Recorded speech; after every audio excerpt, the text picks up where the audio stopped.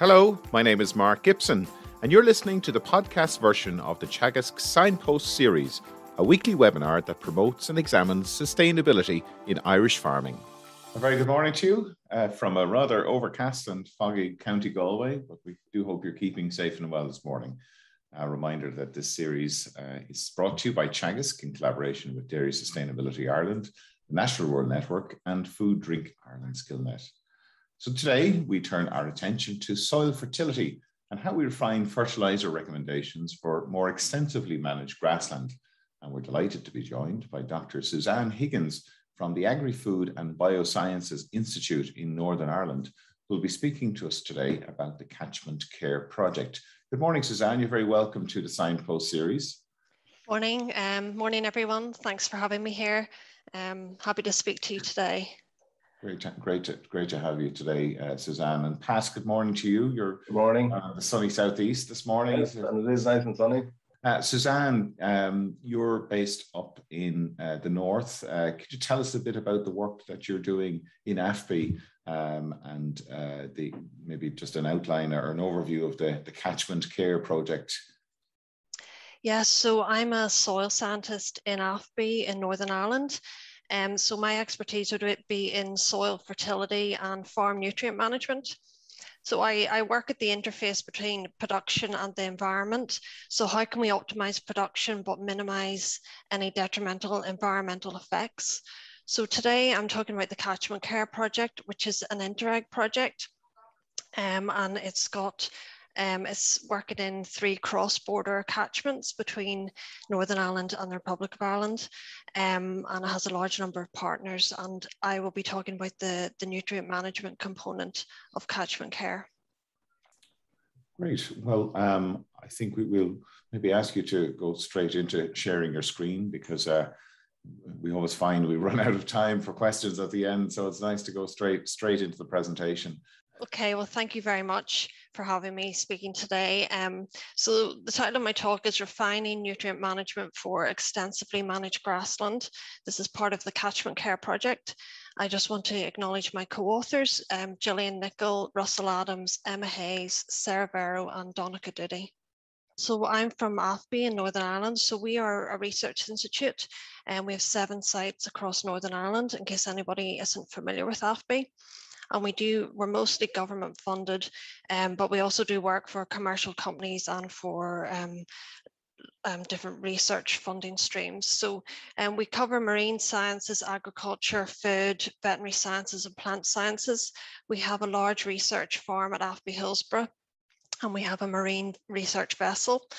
And I work in the soil department in the Agri-Environment branch, and I'm based in the headquarters in New Forge in Belfast. So my talk today, I'm going to be talking about water quality in Northern Ireland and in cross-border water bodies. I'll be introducing what we mean by extensively managed grassland. I'll be talking about the loss of phosphorus from grassland soils and talking about the Catchment Care Project and what we're doing there, looking at new fertiliser guidelines specifically for extensively managed systems. And finally, I'll be talking about ways that we can increase the precision of farm nutrient management. So in Northern Ireland, the Water Framework Directive is implemented through river basin management plans. So Northern Ireland shares 3 international river basin districts with the Republic of Ireland.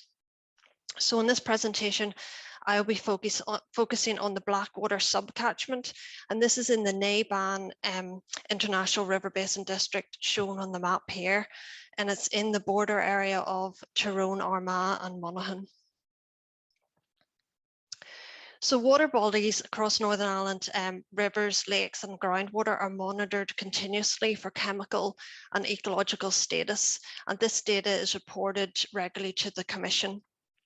So in recent years, unfortunately, there has been a slight deterioration in water quality.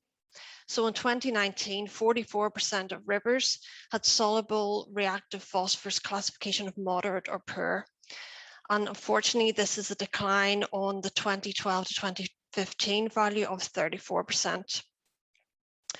And so nearly a third of the sites monitored have deteriorated by one class for the Water Framework Directive soluble reactive P status. So we want to see how we can better manage the losses and the phosphorus getting into our rivers.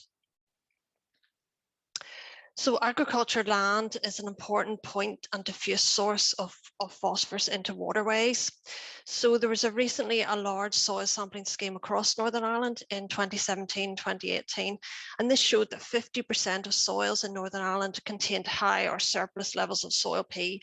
And by this we mean that the soil P is above what is actually required for agronomic production. And whenever there's high soil P levels like this, shown by the orange and the red colours on this map, there's increased risk of P loss from these soils. And it's estimated that there's 940 tonnes of agricultural P lost into water bodies per year in Northern Ireland. So the high soil phosphorus levels arise because historically too much phosphorus essentially is being applied to the soils, and this is above what is actually required for production. And it's through just continual high slurry applications and chemical fertiliser. And the risk of P loss from agriculture soils, it varies depending on the conditions of the soil. It's, for example, wetness and slope. And there are a number of the Nutrient Action Programme, it implements certain measures that are put in place to try and minimise not nutrient and phosphorus loss from agricultural land.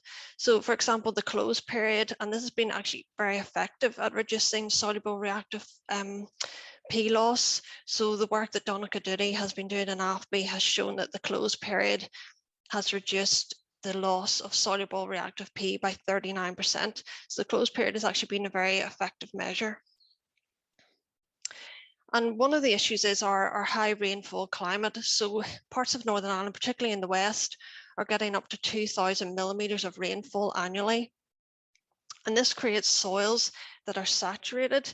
So the orange colours in this map, we would have areas of land which are saturated or above field capacity for over 250 days of the year. So it's an astonishing figure to tell people outside of Northern Ireland and Ireland how wet our soils are, but this is the reality of what we're trying to manage. And so Donncha's also, his group have also done a lot of work classifying runoff risk potential in Northern Ireland, and 58% of land would be classed as having a high runoff potential, risk of runoff, shown by the red colours on this map. I'm just going to show a video now, hopefully it'll work, and this is of a storm event. So these storm events occur maybe once or twice a year, and unfortunately they're becoming more frequent. And these events are one of the causes of phosphorus loss into our waterways. So these events maybe occur once or twice a year, but they can carry, we just get continual heavy rainfall for 24 hours or more, and the soils just become flooded, and that in that field there, that is normally just a very small stream, and it just develops into, you can see there's quite a powerful flow, carries a lot of soil and sediment from fields, and unfortunately storm events are becoming more frequent. We also get loss of where cattle are poaching by riverbanks, and there are also some loss from farmyards. So if anybody heard Sarah Barrow's talk earlier in August, Sarah did a very good talk on nutrient loss from farmyards, and this was also part of the Catchment Care project. So Catchment Care is an EU-funded project. It aims to improve freshwater quality in the northwestern and Naban international river basins. So the project is focused on the cross-border catchments of the Blackwater, the Finn and the Arnie. And today I'll mostly be talking about the nutrient work in the Blackwater. So the aims of Catchment Care are to develop a number of water quality improvement projects, such as the installation of groundwater monitoring stations across the region. So there are quite a large number of project partners. So Donegal County Council are the lead partner. Then we have ourselves at AFBI, Inland Fisheries Ireland, the Lochs Agency, Ulster University, Armagh City, Banbridge and Craigavon Borough Councils, the British Geological Survey and Geological Survey in Ireland. It is a EU Interreg funded programme. So the budget is over 13 million, and we also have received some match funding of 2 million provided by local government departments.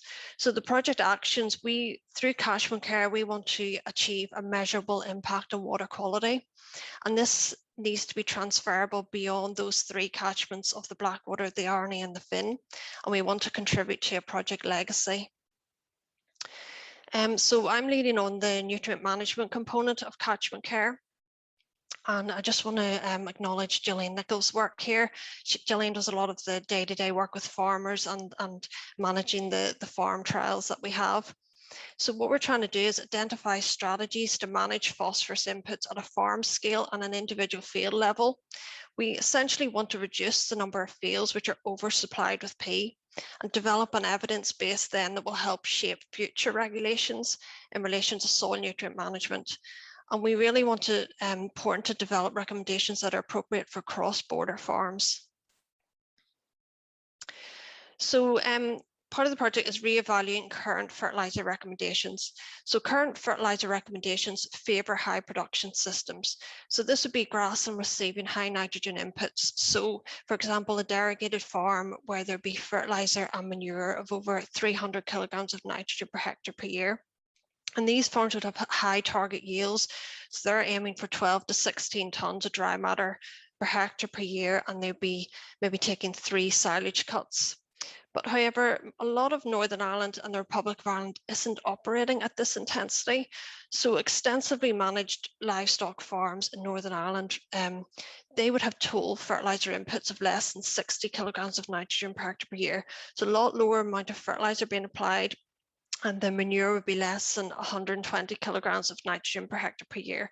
So the yields of these farms would be 4 to 7 tonnes of dry matter per hectare per year. And that is actually their target yield. So those farms, they might only be taking 1 or 2 silage cuts. And a lot of the farmers there maybe be part-time farmers.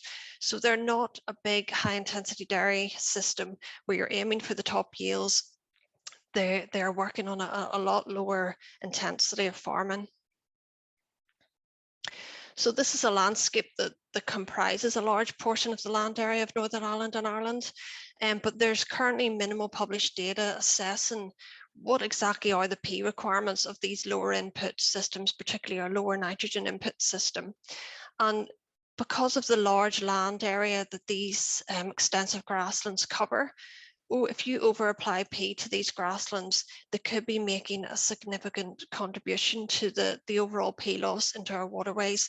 So instead of always focusing on the most intense farms, the dairy systems, it's very important to look at these more extensively managed systems and look at the contribution they make to water quality. So in terms of grass yield, so grass yield would be limited. The maximum yield would be determined by the most limiting nutrient. So in an extensively managed system, the lower nitrogen, the nitrogen rate is the limiting factor. So they're putting on a lower amount of nitrogen. So the maximum yield they are attaining is 7 tonnes per hectare of dry matter per year. So if they're putting on more nitrogen, obviously you could increase the yields. But because they're putting on lower nitrogen, even if they put on more phosphorus, their yield won't increase because the overall system is limited by the nitrogen supply. So where the nitrogen input is low, the phosphorus uptake by the grass and also the phosphorus requirement will be lower. So an extensive farmer using 60 kilograms of nitrogen per hectare per year, we are asking then, could they have a lower amount of phosphorus overall in their soil and still say an index 1 in the Olsen system in Northern Ireland? So could they have operate at a lower soil phosphorus content and still achieve their maximum yields attainable? Whereas for a higher nitrogen system, a big dairy farm, they would need, because they are putting on more nitrogen, taking off more grass cuts, they would actually need more phosphorus in the soil. So the upper end of index 2 would be essential for a more intense farmer. So in the catchment care project, then we're looking at the overall levels of legacy P in the soil. So this is the amount of P on farms across the catchment. And this is where too much phosphorus has been applied over the years, and we're trying to refine the advice that we're giving to these farmers, and we're specifically farm specific advice. So we're looking at each individual farm and looking at the whether they're grazing or silage, how many fields they're cutting for silage, and what nutrients they're putting on. And we selected 17 farms in the Blackwater catchment, so we have a good mix of farms in Tyrone, Armagh and Monaghan.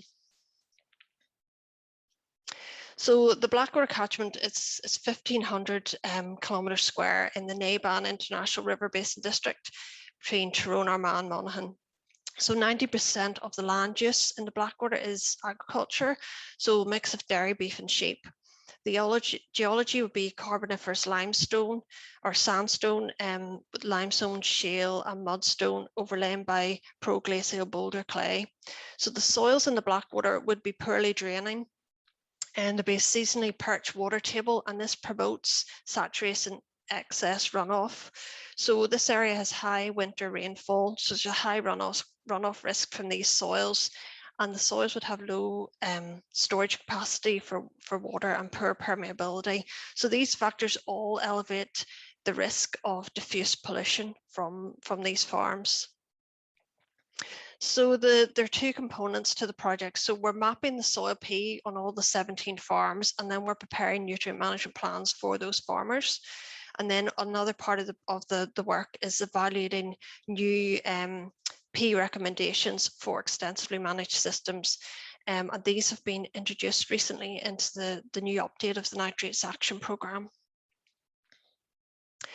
So in January to March 2019, the 17 farms were soil sampled, so we sampled 400 fields in total.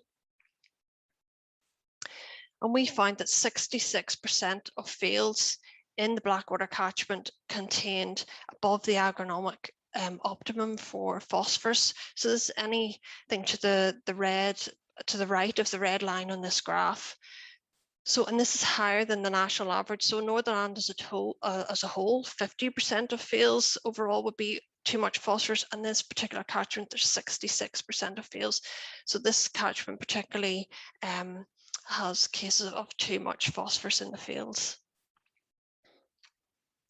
So what we have done is produce nutrient management plans for each of the farmers. So we've color coded their fields. So if the field's colored red, that would mean there's too much phosphorus in the soil there. So it would be an index 3 or above. And we would say, do not apply any more phosphorus to the fields colored red. Then if it's green, it means that's the optimum soil phosphorus content, and there would be a fertiliser recommendation for those fields. And if it's yellow, there'd be below optimum, so there'd be a fertiliser recommendation for those fields.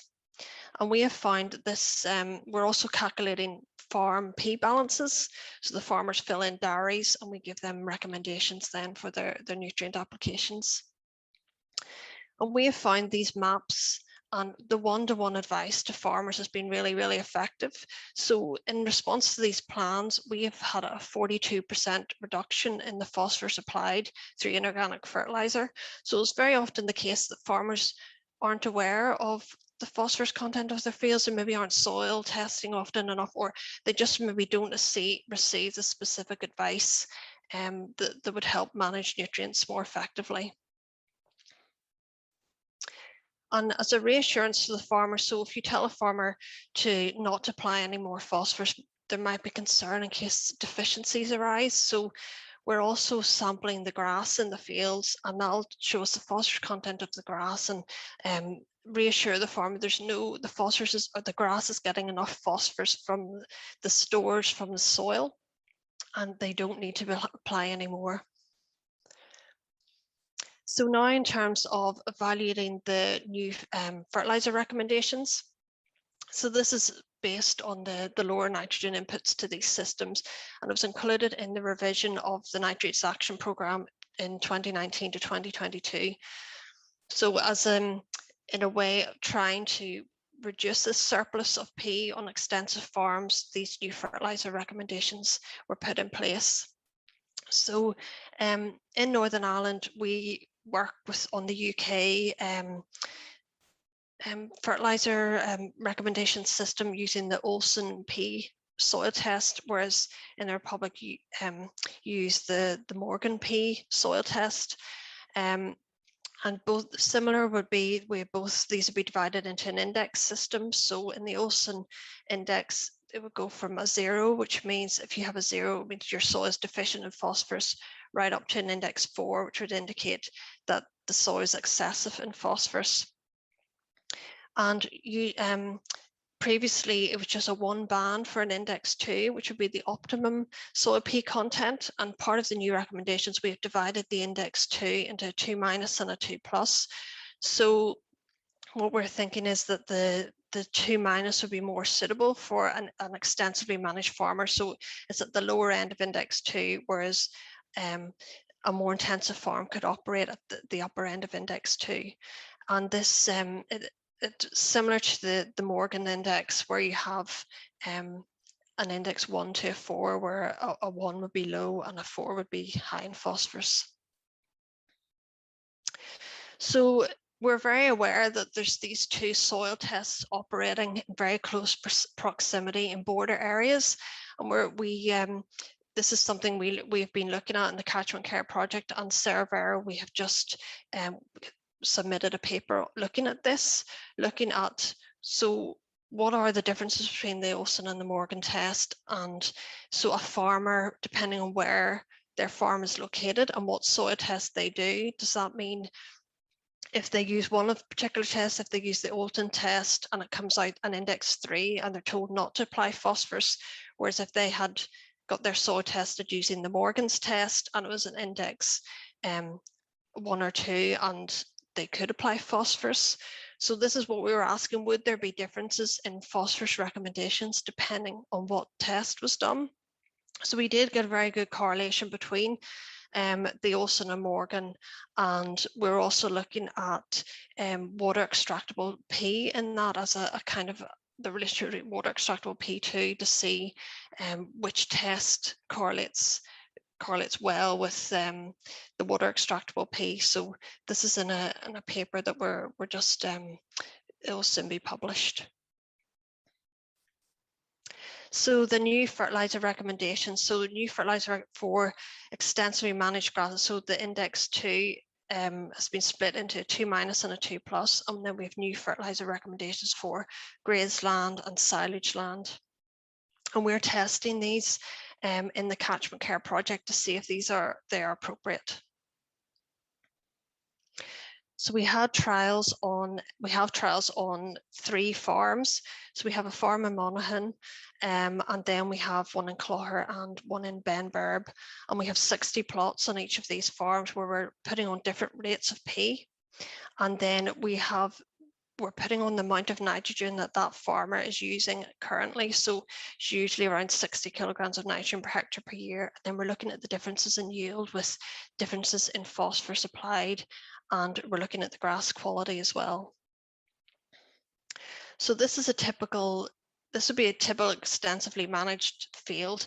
So this site is in Monaghan, and you can see the field's quite wet. It would be just used for grazing generally, and there it is quite wet. You can see rushes in the field, and this would be a typical extensively managed site. Then we have a site in Clogher, which is also used for grazing, and you can see that with the different rates of P applied, our yields for the 2 cuts. So we have data for 2021, which we're just looking at the moment. So we're getting yields over around 7 tonnes per hectare, even with the different rates of P applied.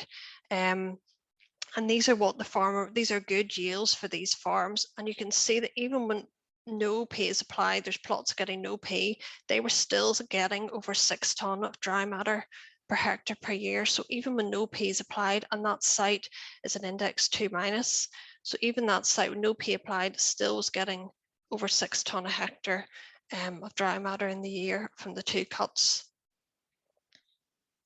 And then the third site we have is a silage site. So this site was getting more nitrogen. So the recommendations would be that if you're cutting the land for silage, you can put on more nitrogen. Those farmers would put more nitrogen on their silage fields. and then they can get, there's a recommendation then for slightly more phosphorus to a silage field to make sure it gets enough phosphorus for a silage system. And at this particular site, it was interesting because it was very deficient in potassium. And, you know, so the thing is, we were always focusing on nitrogen and phosphorus, but really things like potassium, soil pH, these are equally important. And by just correcting that potassium deficiency at this site, it greatly improved the yield. So we always have to remember it's an overall nutrient balance, and keep an eye on soil pH as well. That is really important to optimize production at these sites. So it's not always a case of having to increase nitrogen or phosphorus. It's things like potassium, sulfur, soil pH that need to be corrected to optimize yields. So in terms of the new recommendations, we didn't find any deficiency in any of the plots. So the grass was getting enough phosphorus on the new recommendations for a grazing and a silage system. We did see some signs of deficiency on the control plots, which got no phosphorus. So it's really important that some phosphorus is needed if the soil P is low. So these sites were at the lower end of the P content in terms of soil P content, so they do need phosphorus. So we're not giving the message that no phosphorus, you don't need to apply phosphorus. If you have a low soil P index, you need to apply phosphorus, because otherwise there potentially could get deficiencies, but it's getting the amount right. So only putting on what you need and not going above that. And there's been some very good, some literature, recent literature from Belgium, and it's looking at the soil P balance, and looking at the higher the nitrogen input, the greater the growth and the demand for P. So this other work in the literature is supporting the results that we're finding, and P deficiency would tend to be more common in a high nitrogen input system. So in catchment care, what we're trying to do is reduce the overall legacy P across the catchment. So those soils which are index 3 and above, which are very high in P. So we want eventually those fields to get down to an index 2 or perhaps an index 1 if it's a grazed field. And this can take a very long time. So previous studies, some work that John Bailey did from AFBI, demonstrated that it can take up to 13 years for an index 4 soil to reduce to an index 2. So again, this comes in with the amount of nitrogen applied. So for a grazing system, if no more P is applied, it can take the 13 years to reduce.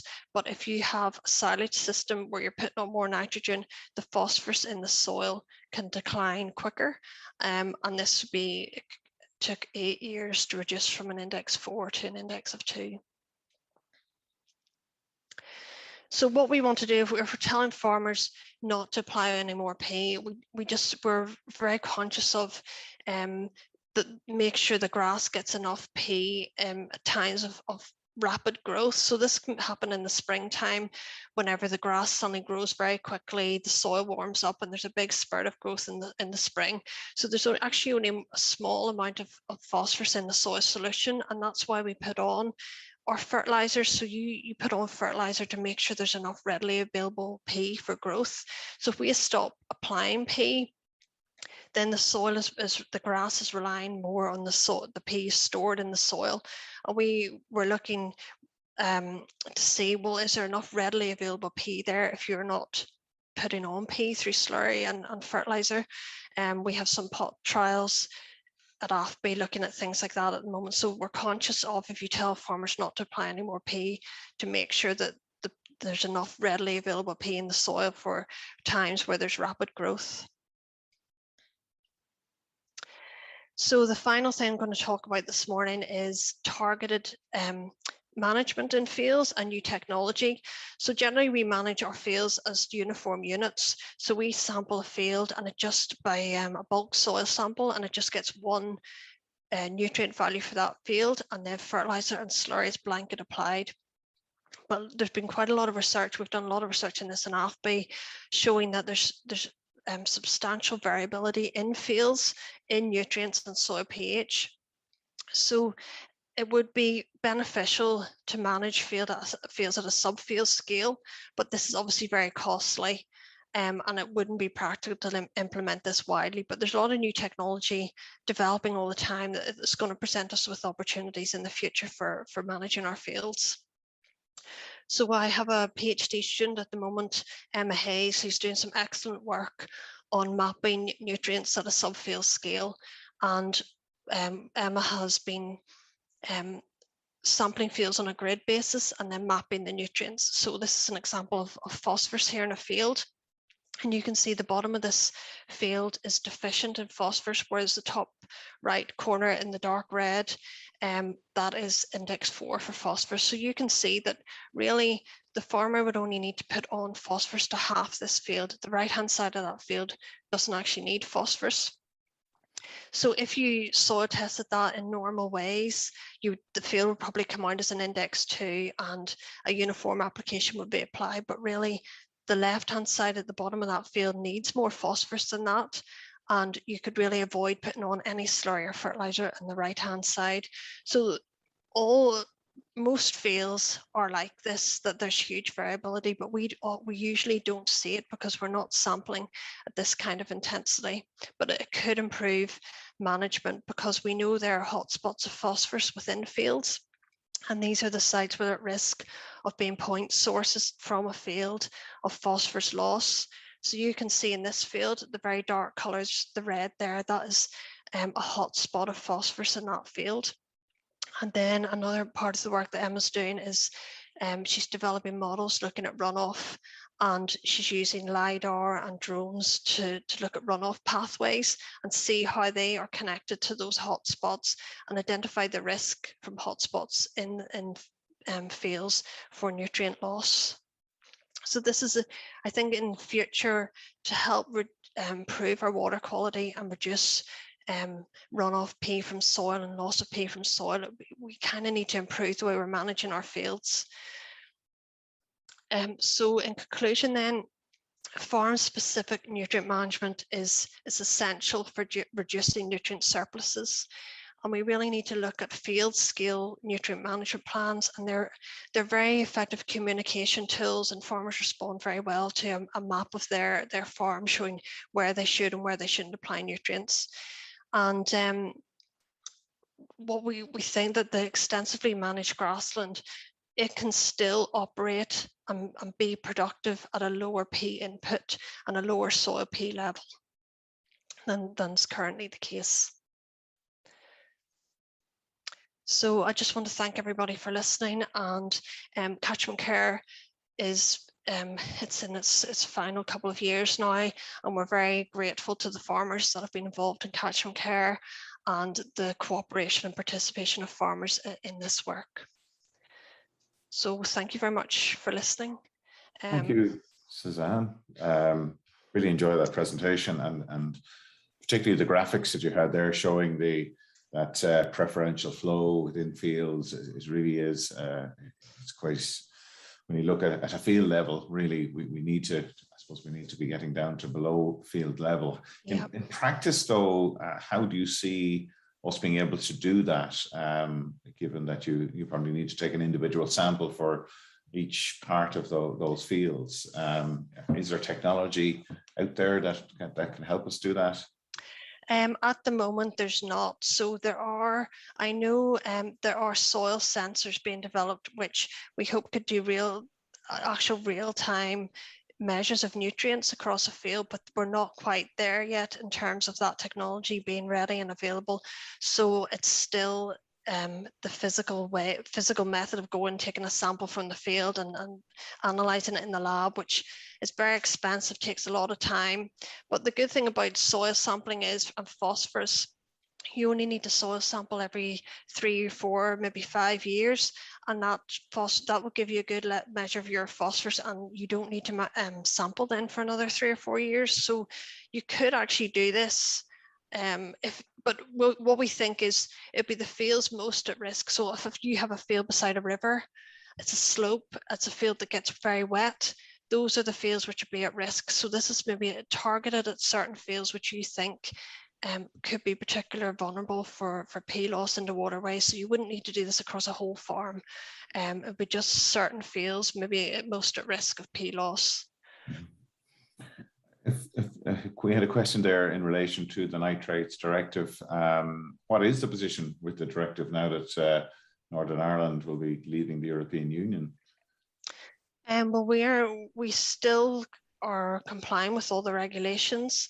So, and we still have to, the process is still the same at the moment, but we're just, yeah, we're still complying with all the procedures and reporting on our water quality. And so I'm not sure what way it'll be in the future. There'll obviously be a UK, a similar UK position on this.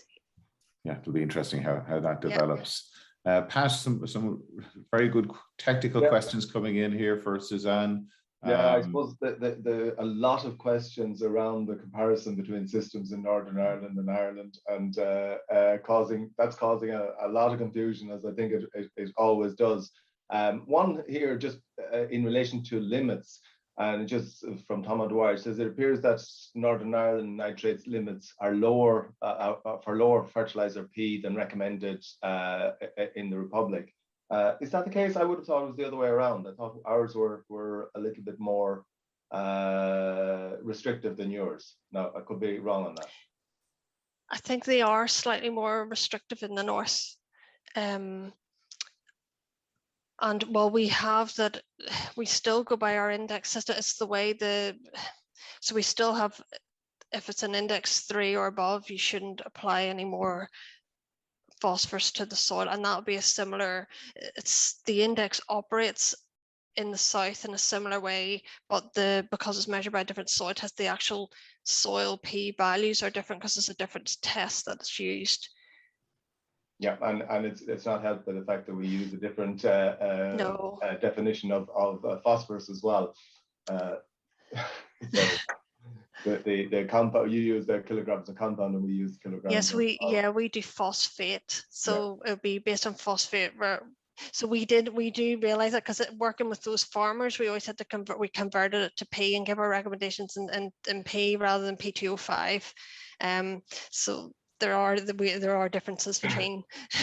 It's difficult.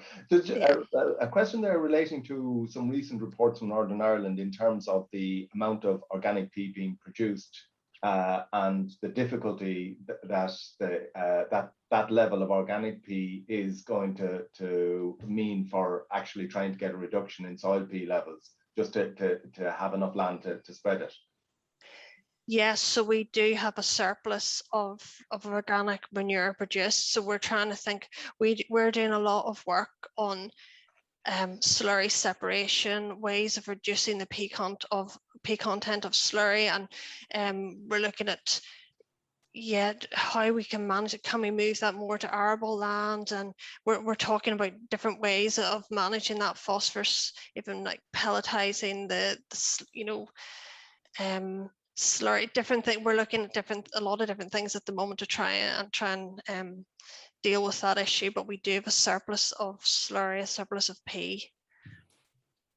Okay, question there in terms of a view on which is the most appropriate soil P test to use. I suppose, given the information you're trying to get from the soil P test, which relate both to agronomic productive capacity and risk for loss. Well, the conclusion we've come to, there is no ideal soil test. So the problem is that our soils, we have so many soil types across Ireland. So the soil test mightn't work the same. It depends on soil type. So you could, even in Northern Ireland or even in the Republic, depending what soil type you test, how effective that soil test is in extracting the plant available P. So those soil tests are a measure of plant available P, and they're based on agronomic trials. So what is telling you how much phosphorus is available there for growth. That's what those soil tests are based on. So historically, the UK has found that the Olsen test gives the better measure of plant available P, whereas at some point in the past, in the south, the Morgan's P was seen to be a more effective measure depending on the soil types in the south, the most effective measure of plant available P. But we found neither test is likely to be, is better than the other. And it depends on soil type. And we also looked at water extractable P. So let me just check so there was a better relationship between the Morgan P and the water extractable P. So possibly the Morgan might be a better test of maybe environmental risk, whereas the Olsen test was saying there was less plant available P. So so the Olsen test then would imply that, oh no, I've got myself confused now, but yeah, there's differences between the two tests and water extractable P, and yeah.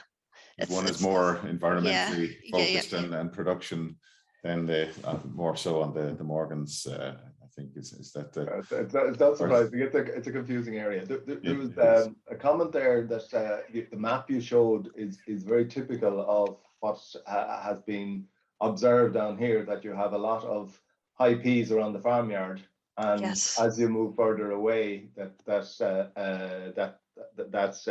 one of the jobs is to try and get a more extensive spreading of, or a longer distance spreading of some of the nutrient. Is that a part of your advice? Yes, so this is what we're advising to not always, there's a tendency to go to the easiest fields, the most accessible fields all the time, and they tend to be around the farmyard. They would tend to get more slurry applied, more fertilizer applied. So we're advising that the slurry and fertilizer be distributed more evenly across the farm. So you're going to the fields furthest away, or looking at your nutrient plan. So we would be advising that farm nutrient plan. Those fields are lower in P, so put more P on those fields, take it away from the high P fields. But as in the catchment care project, you could see for some of those photographs there, some of those extensive fields are so wet, they could be in a difficult position. So it's not always easy to put nutrients on some of those fields. It's harder to get tractors in and out of them, and they're just wet for a longer period of the year. So there are reasons why certain fields get more slurry than others, and unfortunately it's very difficult to manage landscape factors like that. There's another question there regarding the identification of critical source areas, and to what degree are you putting in alternative management practices in these areas that are really high risk? Yeah, so where we have identified using the LiDAR runoff pathways, using LiDAR or other modelling methods, where we've identified they're the greatest risk of runoff. And then we would be saying then, it would be particularly in when the soil is wet after rainfall events and related to the soil P content, to keep away from those areas in particular when you're applying slurry. So we can highlight to a farmer in a particular field, a part of a field, that's the most risk of runoff. So if it's very wet, if it's to keep away at certain times of the year, avoid applying phosphorus at certain times. There's also a question, Suzanne, around taking a plug of soil on its own and testing it using those tests. Should we be taking into account more the soil type as part of our recommendations to farmers? That's something that has been a long-going discussion here in Ireland. In terms of the test use, you mean? In terms of the test in isolation of really fully understanding the soil type within the field.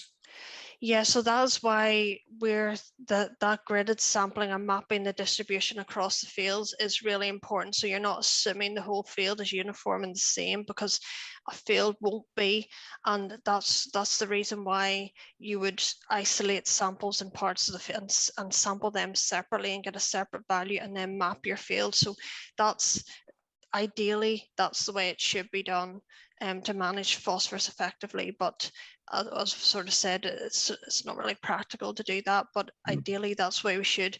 Another thing in terms of soil tests and different soil types. So we know in Northern Ireland, the basalt region covers a large part of County Antrim. It's a very different soil type, and the Olsen test works differently in the basalt soils. So part of what we're just about to start is a piece of work looking at different soil tests specifically on the basalt soil. So we know that the Olsen test works differently on it compared to other soils. So it's important to go in and look for possibly having different tests in different regions. So this is the route we're going down at the moment to see whether a basalt region, does it need a different soil test to properly define the amount of plant available P? And then the risk there of obviously P loss into waterways could be different. In terms of communicating the results of those soil tests then to farmers, do all farmers have a nutrient management plan in the north, or what level of how are they obliged to have a full nutrient management plan completed for the farms? No, because as part of the Nitrates Action Programme, they have to prove that they need phosphorus. So they need for derogation, for example, by law they can only apply phosphorus if there's a need for it. So if it's below index 3, so they have to prove by a soil test result that they can put on P. That's on derogated farms as part of the derogation. But for the rest of Northern Ireland, there aren't those exact same rules. So a lot of farmers aren't soil testing regularly. So there's a value of like 6% of, only about 6% of farmers actually soil test regularly in Northern Ireland. And it'll be farmers attached to, maybe there's farmers involved in advisory groups with our CAFRE, which is our advisory service. And those farmers involved in the kind of advisory schemes, they would get soil sampling through that if they're involved in a group. But there's a lot of farmers out there not attached to any groups and don't get involved in kind of discussion forums and things. So they're not obliged to soil sample unless they want to be a derogated farm. So we've found that, yeah, there's huge there's not enough soil sampling going on, but this is why we had that big soil sampling scheme a few years ago. And going forward, there's hopefully going to be another big version of a soil sampling scheme where we sample the whole of Northern Ireland, and the department funds that, because that's the only way we're going to get a measure of a true measure of nutrient content of fields, because farmers don't routinely do it themselves often enough. A question there in relation to the timing of P to get the balance for agronomic and risk as to and whether or not there are differences in the recommendations for timing and splitting of P application across the year for different soil types. So we normally just soil sample. It'll be done in the closed period, but there is a recommendation for that. Some of the fields you can, if they're index 3, you can have a early application of P. That is a small amount goes in for that spring growth, but then no more applied for the rest of the season. So it's particularly that springtime where the growth suddenly takes off, and that's where we're concerned about enough plant available P in the soil, in the soil solution in particular in spring. Because that's when the grass needs to be able to take it up rapidly. Okay. There's been many heated meeting here in the south about the calendar dates around spreading, and you showed a slide there about work that Donaghadudi had done, I think. Could you maybe expand on that for us? Yeah, so Donaghadudi, because we have continual monitoring stations, we have a few stations in Northern Ireland which are continuously monitoring water quality. And we were looking at the soluble reactive P with a closed period and then without a closed period. So the difference then, that closed period and the dates of it, the impact that makes. So we have that monitored over a number of years. Soluble reactive P in water in relation to closed period and how the closed period reduced the amount of P in the waterways. But then Donagh has done modelling work using the surface model, and it was showing if you moved the dates of the closed period, so if you moved the closed period, it said ended in January, what difference that would make to water quality. And then he's also modelled, well, what happened if you extended the close period? So he has, now I can't give you all the details of that, but I know this is some of the work that he's doing about moving the dates to the close period and the impact of it.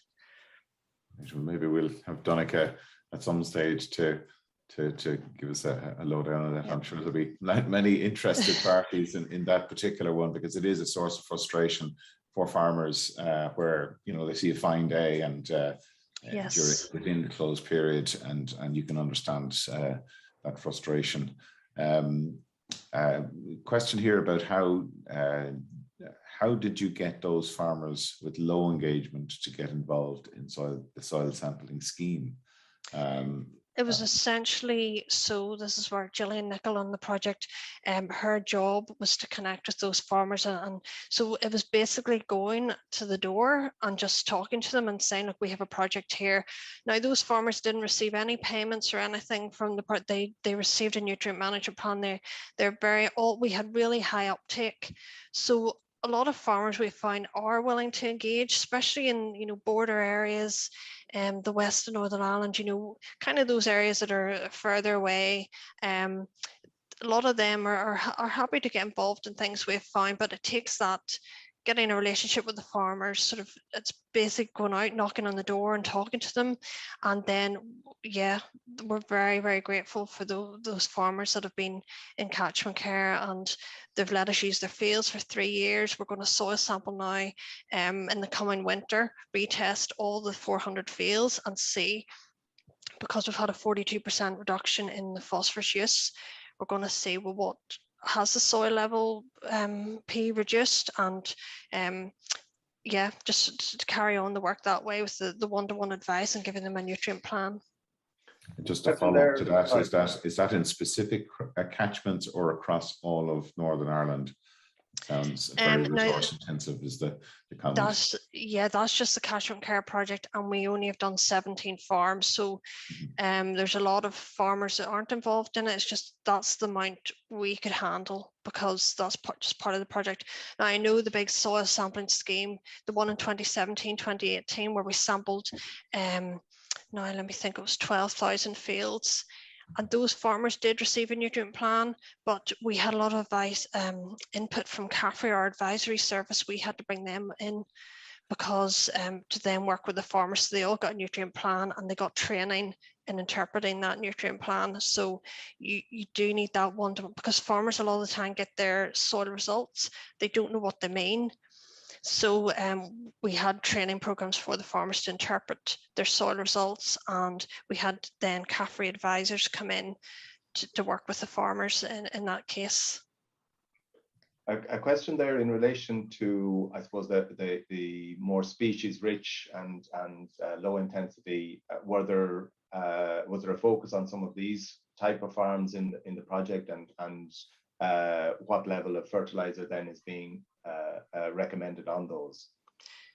So we didn't differentiate between, we didn't look at species. That we noticed on the farm there's more species rich grasslands on these farms. They're less, because there's lower amount of nitrogen put on, they're naturally sort of tend to be more species rich, and a lot of nice biodiversity on these farms. We didn't alter the recommendations based on anything like that, but we have noticed that, and I think going forward, it's something the research is kind of gearing towards, looking at these more species-rich grassland and looking at the impact of that on nutrient requirements. Okay, and a related question on extremely low input systems, mycorrhizal fungi could play a role in P availability. Is there any work done on that, or that you might be aware of? Yes, I know that Dario Fanara in AFBI, he does a lot of work on that. He has on our long-term slurry project at Hillsborough, where there's over 50 years of slurry applications to grassland and plots which have no slurry applications. He has looked at that, the increases in the mycorrhizal fungi, where there are lower amounts of P applied. So Dario has produced papers on that. They're published, so he would be the person to, but I know he has published on that. Yeah, and there's a few comments that we probably should be cooperating a bit more north and south of the border on this type of work. So maybe it's a message to us to improve our cooperation. I know there is cooperation, but organizationally, I think, rather than at project level. Yes, well, I know, and like this is what it's essential, especially where there's shared water bodies. But I know we're involved in the EJP project, which is a big European project, and David Wall's involved in it. And part of that project is looking at harmonisation of fertiliser recommendations across countries and neighbouring countries. So it's definitely something that's talked about, and we know it's particularly with the environment, when we have to deal with the environment and border areas and neighboring countries. So yeah, it's essential. Yeah. Very good. I think we've nearly come to all of the questions coming through there, Pat. I don't know if is there anything there you wanted to add. I suppose that difference between the two different sampling methodologies is something that people, I suppose, we need to try and maybe untangle a little bit. Maybe the going back to the ppm would be a way of having a common way of just looking at them.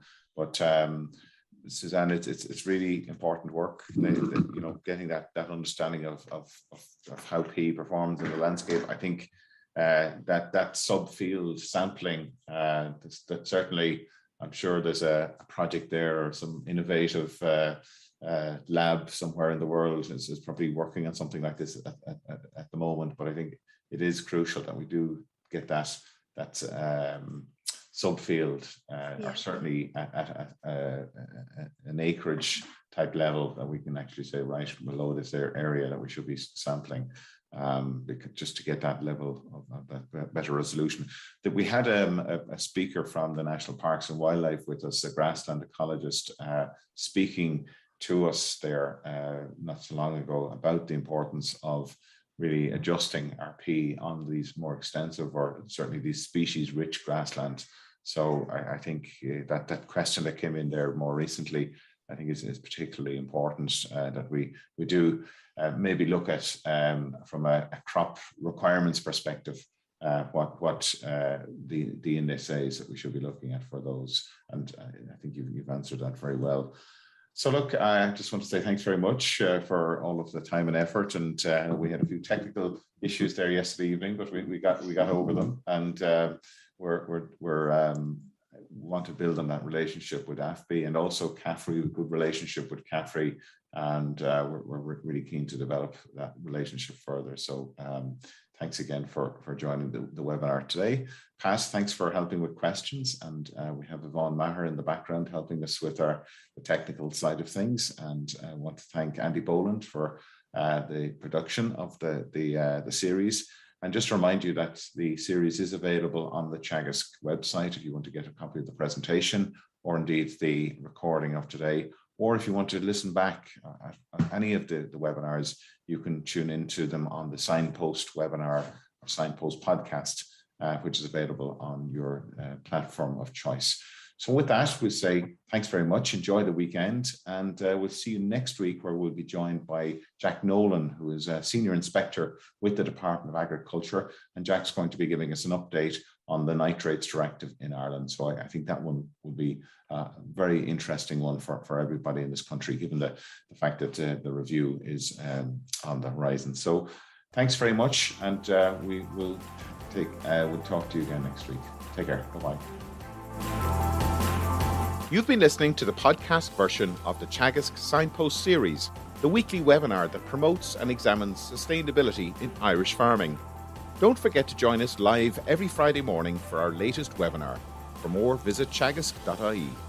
And you can also rate, review, and subscribe to the Signpost Series on Apple Podcasts, Spotify, or wherever you get your podcasts from.